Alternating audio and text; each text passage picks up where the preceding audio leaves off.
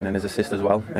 So I had it in my mind to, if I can keep Cole quiet, then it's a huge part of their game gone. Curtis Jones was a man possessed yesterday. Genuinely, his performance was unbelievable, and in my opinion, he's going to be a big reason as to why Liverpool will be successful this season. Liverpool have high aspirations of potentially winning the league title, going far in the Champions League, and keeping Curtis Jones fit will be the key to that. I'll explain why in a second, but listen, we can't just brush over his performance yesterday though. We got to speak about it in depth. I mean, just look at this. Let me just reel off some stats. 6 out of 8 duels won, 6 ball recoveries, 3 out of 4 tackles won, 90% pass accuracy, 2 shots, 2 key passes, 1 interception, 1 penalty won, and 1 goal. Man of the match. Those stats sound unbelievable, but in my opinion, they don't do his performance justice. Like, the guy was genuinely unbelievable. You look at both boxes, the block that he made for Cole Palmer. If Cole Palmer scores that, Chelsea go into half time, the game's 1-1, the game's level, it's a completely different game. Then you look at the goal he scored as well, the time of that was straight after Chelsea scored theirs. They were feeling confident, they were thinking, oh my god, we might even be able to win this, and then he just shuts them up. Listen, hold this. But the most important thing is what he said in that interview after the game. In his head, he saw Cole Palmer. Cole Palmer is the guy for Chelsea.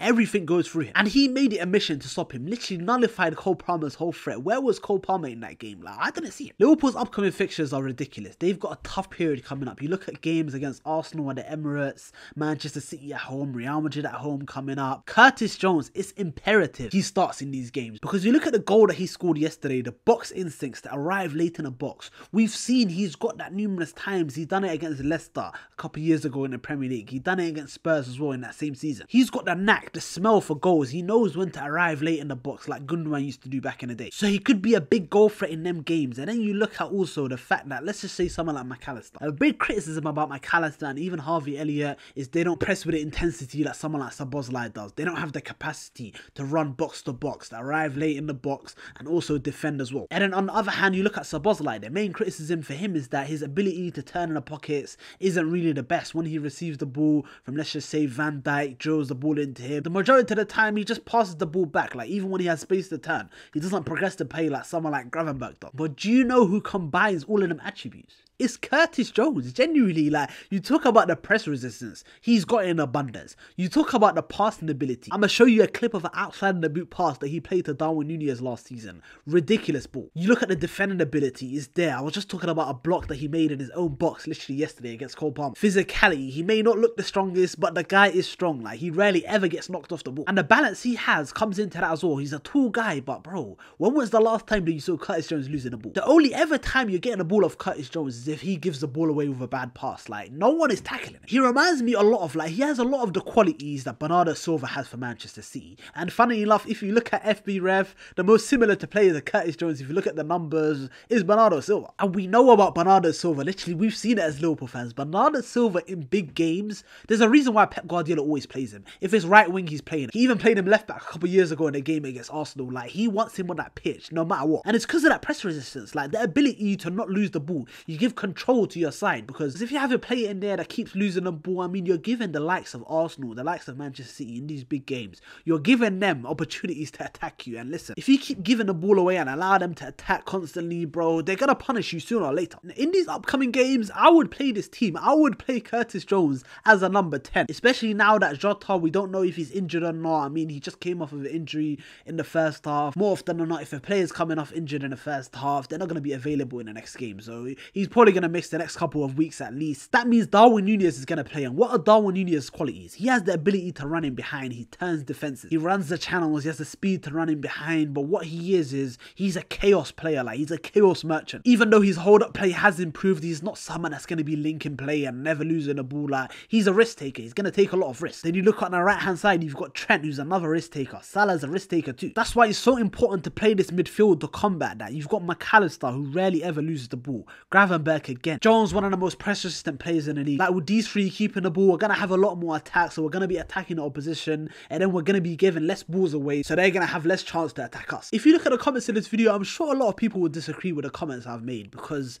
a lot of guys, they underrate Curtis Jones. Genuinely, he's one of the most underrated players in the league, because if you look at the news yesterday, the team news after it was announced that McAllister was going to be on the bench, Curtis Jones was going to be starting, literally you had so many guys, so many accounts saying, oh, I can't can't believe Curtis Jones is starting. I'm so nervous. Have you seen Curtis Jones this season? Against West Ham, he was one of the best players on the pitch, if not the best. Crystal Palace, the away game, he played number 10 in the position that I was just mentioning earlier, and he was unbelievable. Then you go back to last season, the Christmas period, where he had a run in the side, the games against Newcastle, like, the guy was unbelievable too. Curtis Jones' biggest flaw at the moment is his injuries. I mean, the guy gets so many niggling injuries. Even at the start of the season, he missed the United game. Like, he always picks up these little injuries, and that hurts him, because let's just say he's in the team, he's playing well like he is right now. He'll have an injury, he'll miss a couple of games, and then by the time he's back, his rhythm is gone, so he's starting from zero again. Also, what I found is that he's not like a plug and play player. Like, when he comes back from injuries, he often needs like a spell in the team. He needs to have like a good few games, and then you see the best of Curtis Jones. Maybe that's why people underrate him, because there is kind of this goldfish memory when it comes to football players. When you're injured, people often forget what you can do, and then you come back, if you don't hit the ground running when you come back, and then they're kind of vindicated. They're like, see, look, we didn't rate him anyway. And funnily enough, like, it could also be that we've seen Curtis Jones come from the academy. Like, we've seen his whole growth as a player. Like, instead of someone like a McAllister, where he was making his mistakes back in Argentina or Brighton,